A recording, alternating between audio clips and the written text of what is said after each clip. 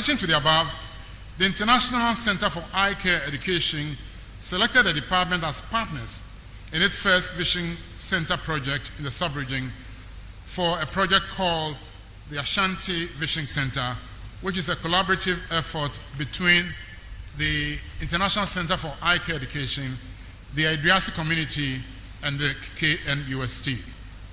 The Vision Center, which is located in the Adriatic community, was commissioned on Friday, the 28th of May, 2010, following the signing of a Memorandum of Understanding to provide accessible and affordable eye care services to the public, especially those within the proximity of the university.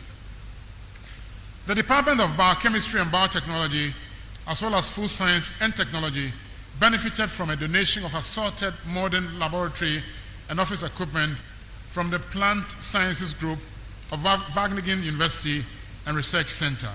The equipment is valued at $400,000 and was made possible through a Memorandum of Understanding that was signed between the College of Science and the Plant Sciences Group of Wageningen University and Research Center in the Netherlands in 2009 to establish a working relation in the areas of laboratory and equipment transfer, joint research and publication, joint training for students, and an exchange program for students, faculty, and staff members.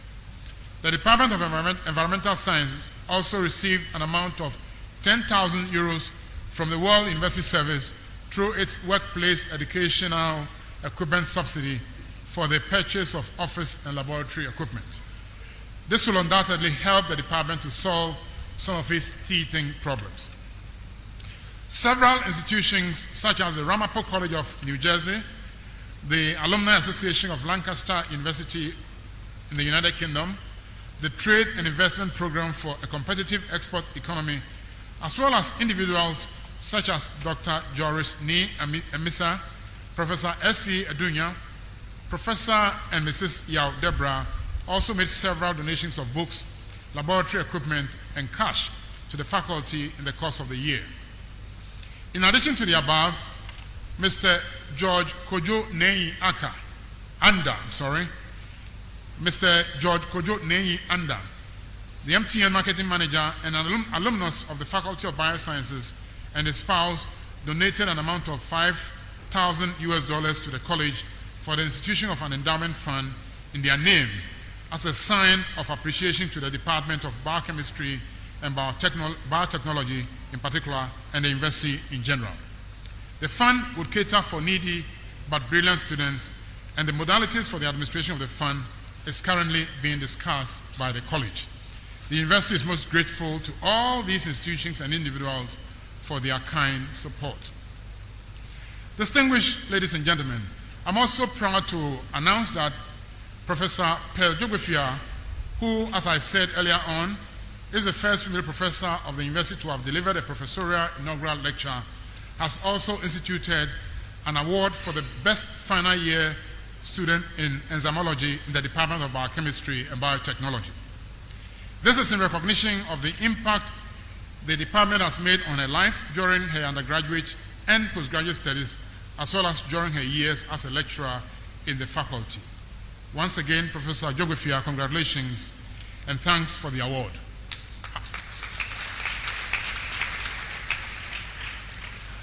During the past academic year, the Department of Optometry and Visual Science organized its second oath swearing ceremony for newly qualified optometrists and visual scientists on Saturday, 27th March 2010, right here in the Great Hall, during which ceremony 32 students from the KNUST and another 5 from the University of Cape Coast were presented for induction.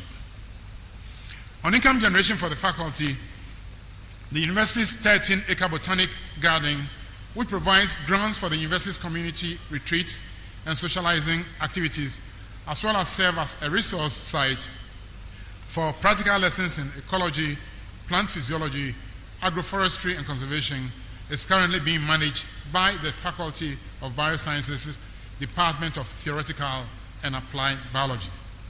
The faculty also runs the popular Clinical Analysis Laboratory, which conducts various types of clinical analysis for the university community and the general public at large.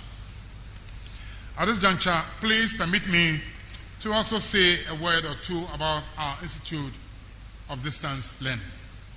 Over the years, there have been calls from several quarters for a drastic increase in the intake of our students at both the undergraduate and postgraduate levels to ensure that as many as possible graduates are produced to execute the country's development agenda.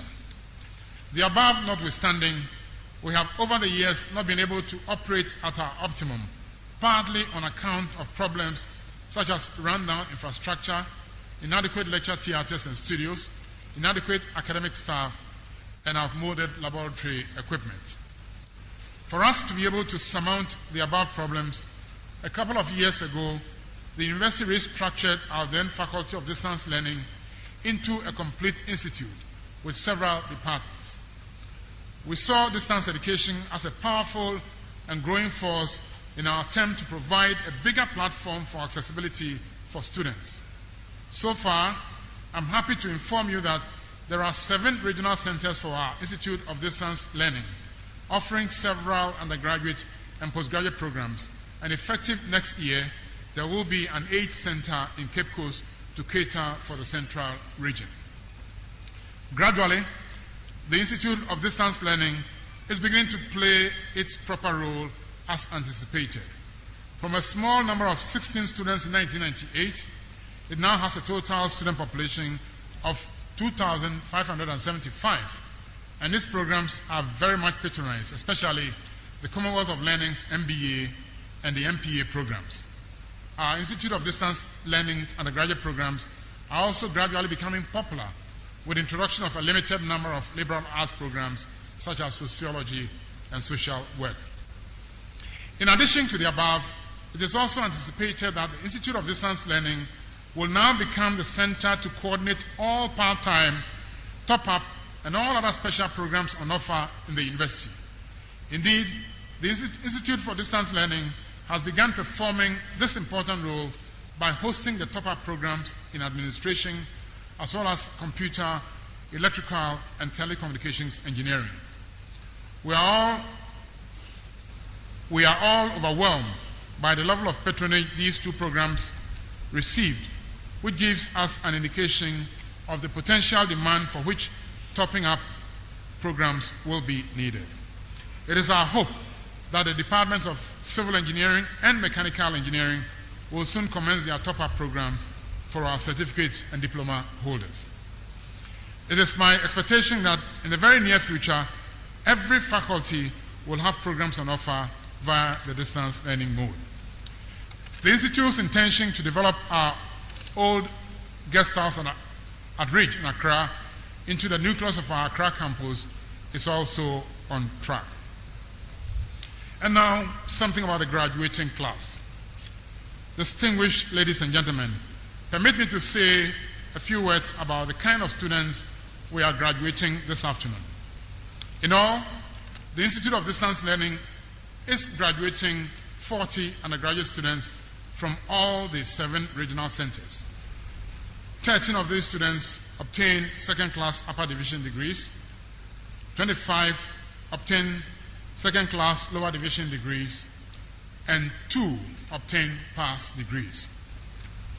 The Faculty of Biosciences is also presenting 282 students for graduation this afternoon.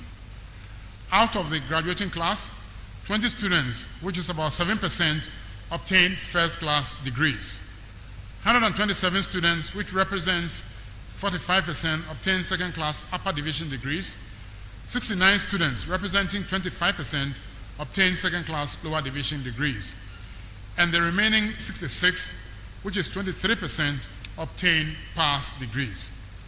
The distribution is therefore a little skewed towards the first and second-class upper division degrees, implying that the graduate's performance was above average.